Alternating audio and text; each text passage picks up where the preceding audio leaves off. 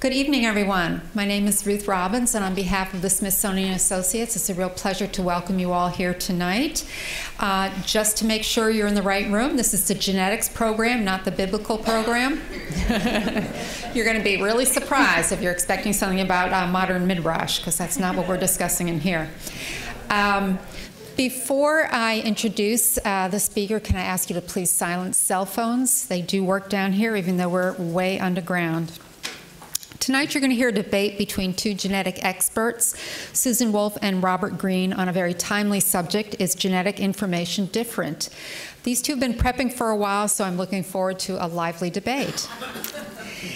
This program is designed to give you the opportunity to participate. After you hear the debate and the speaker's rebuttal, we will hope you'll take some time to write some questions for them, which we will collect during the sherry and sweets break, which is about halfway through the program.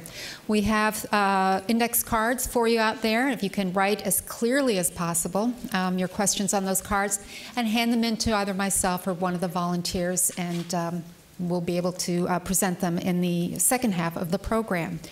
As I mentioned, there is a sherry and sweets. The only downside is you cannot bring it back in here, so we've given you enough of a break time that you can enjoy it outside and chat a little bit. Before we open the debate, I want to first introduce our moderator, Dr. Eric Green, who will in turn introduce our speakers. Dr. Green is the director of the National Human Genome Research Institute at the National Institutes of Health. There are a lot of acronyms in both those names, but we're just going to skip over those right now.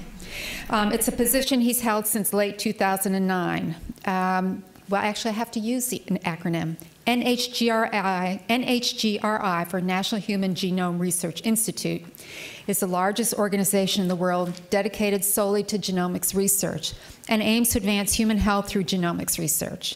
Previously, he served as an NHGRI scientific director, chief of the NHGRI Genome Technology Branch, and director of the NIH Intramural Sequencing Center. While directing an independent research program for almost 2 decades, Dr. Green was at the forefront of efforts to map, sequence, and understand eukaryotic genomes, including significant start-to-finish involvement in the Human Genome Project. So please join me in welcoming Eric Green, and then soon after, Susan Wolf and Robert Green.